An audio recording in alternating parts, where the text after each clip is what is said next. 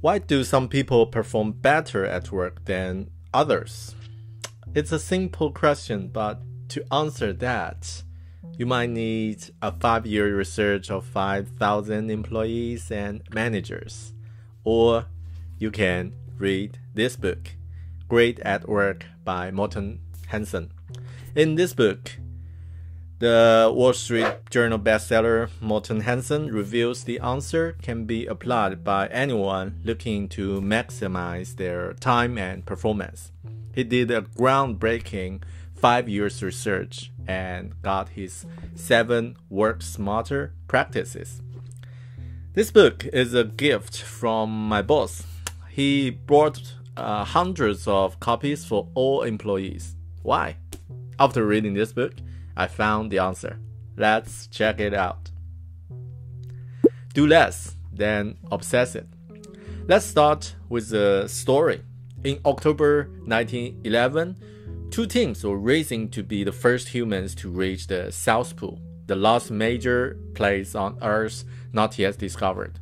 The first team was led by Robert Scott, Royal British Navy commander. The second team was led by Norwegian Royan Amundsen. They knew each other's presence, and after the well preparation, the race began. I don't need to spend too much time to describe the journey, how hard it is. It was really hard. Scott and his men, exhausted and finally arrived at the South Pole, miserably found the Norwegian flag was whipping in wind. Amundsen arrived 34 days ago and was the first humans arrived. Scott's team not only lost their race, but also lost their lives. On their way back home, the storm pinned them down in their tents. There, they would die, only 11 miles from the next depot of food and shelter. So, one leader and his team achieved the extraordinary, while the other team perished. And Scott's team was even bigger and better equipment than Amundsen's team. Why? In this book, Morten reveals the answer. Amundsen's team was the one with the narrow scope. Scott's team had 3 times the men and twice the budget. He used 5 forms of transportation: dogs, motor sledge, Siberian ponies, skis, and man-hauling. If one fails, he had backups. Amundsen relied on only one form of transportation: dogs. Why did the one without backups not fail, but the other one failed? It was not just because of dogs. Scott had dogs too, but Amundsen really concentrated on dogs. He spent 2 winters with Inuit to learn how to master dog sledging. Also, his research suggested that Greenlander dogs perform better than Siberian Huskies. Then he traveled to Copenhagen to sort out the expert dog runners to join his team. Several more skilled than he. He picked the best dog runners, best dog for the journey. Scott, on the other hand, was so busy arranging 5 separate transportation methods that he couldn't focus on any of them. Once moving on the ice, he struggled to coordinate convoy. Long story short, Amundsen's team was traveled 15 miles per day, and Scott's team 11 miles. Amundsen had chosen the one method and mastered it. He had done less than obsessed. This story tells us the first rule of being great at work: do less than obsess it. Focus means 2 actives at work, choosing a few priorities and then dedicating your efforts toward excelling at them. So for me, I always spread myself too thin. It was okay for happy, but not good at work. When doing more, often I execute poorly and cannot allocate enough attention, just as Captain Scott. I find there are 2 things that lead me to doing more trap. I always say yes to other people, and I might lose myself in distraction and temptation. So what are the actions? I have two. Learn to say no to other people and use some tools such as Kanban, tomato clock, or other things to tie myself to the mast. This is do less and obsess it. Second rule, redesign your work. I'm a designer, and for me, design is a daily job, 24/7. Design is not meaning that you're sitting in front of a desk for a few hours and get some impressive graphics or fancy animations.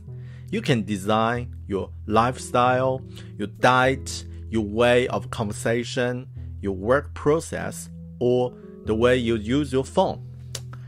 And you can redesign your work as well. When redesign your work, focus on one thing, value. A good redesign delivers more value for the same amount of work done. But what is value? In this book, Morten defines the value of work by measuring how much others benefit from it. So he has an uncommon opinion. Start with goals when planning an effort was wrong. We need to start with value, then process with goals. He even had an equation. The value of a person's work equals to benefits to others multiply quality multiply efficiency. Here's an example. As a UX designer, I do user interviews with our customers regularly. After each interview, I'll share the study and findings with my team. It helps them to understand the customer better, and so that we can improve the product of for the customer's need. If I can redesign my work process to improve these two factors, I can improve the quality and efficiency of this regular user interview to create more value. But how? I used to take notes with notebook while user interviewing and recorded audio for the interview. After that, I would listen to the audio recording and add more notes. It means in 1 hour interview, I will take another 1.5 hour or 2 hours for note taking and half an hour to input notes into the doc. Then created a report by those data. How to redesign my work process to improve it? After a few testing and practice, now I just taking notes with the tool I use for creating reports while interviewing customers. So here's how. I type on my laptop, capture the key information during the interview, and then add more details on the notes after the interview. So anyone doesn't attend the interview can understand the findings. By redesign my way of taking notes, I can finish the user interview and create a report with only half of my previous time. I improve the efficiency, so as the value. So, it's your turn. How about your work? Are there anything you can think of to redesign at work or create more value? I'm sure there must be some. Think about it, find them out, and redesign. Fight and unite. What's the one thing in common in all different companies? Meetings, and more meetings. Even during the COVID-19 quarantine, video meetings are a big part of working from home schedule. We all have experience of attending some group meetings which don't solve problems, but only waste of lots of people's time. Sometimes there are even many intelligence in the room. So normally the problem of those meetings is lack of critical thinking and thorough debate about plan. It's assumptions and the weaknesses. We don't need teams to conduct vast number of meetings to get their work done. Actually, you can't. It will never happen. Rather, we need smarter team meetings where people debate regularly and commit to decisions at last. This is the fight and unite principle. When teams have a good fight in their meetings, team members debate the issues, consider alternatives, challenge one another, listen to minority views, and test assumptions, enable every participant to speak out without fear of retribution. In one short sentence, we need to encourage constructive conflict. But how to do that, especially for individuals' perspective?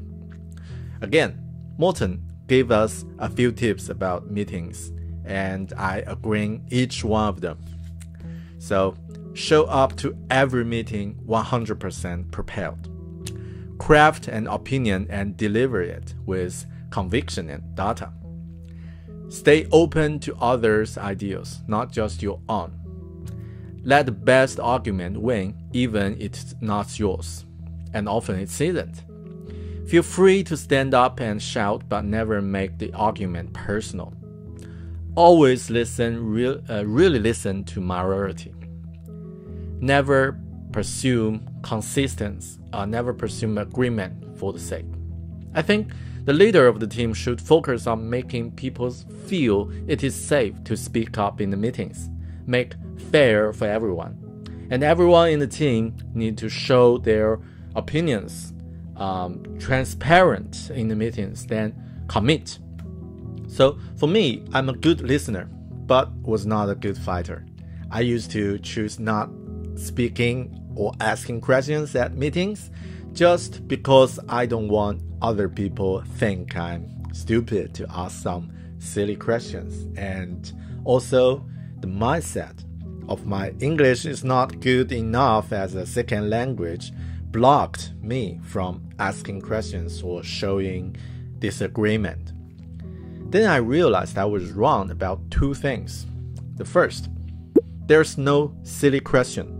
The second language is not a problem. The mindset is. Right, this is the fight and unite principle. Another essential thing we need if we want to be great at work. How are you doing on this one? Are you able to debate in the team meetings and then commit to decisions? Alright, this is the three major things I would like to talk about the book Great at Work by Morten Hansen. There are more principles and tips in the book if you are interested in improving your performance at work. Find the book and read it. One more tip from me.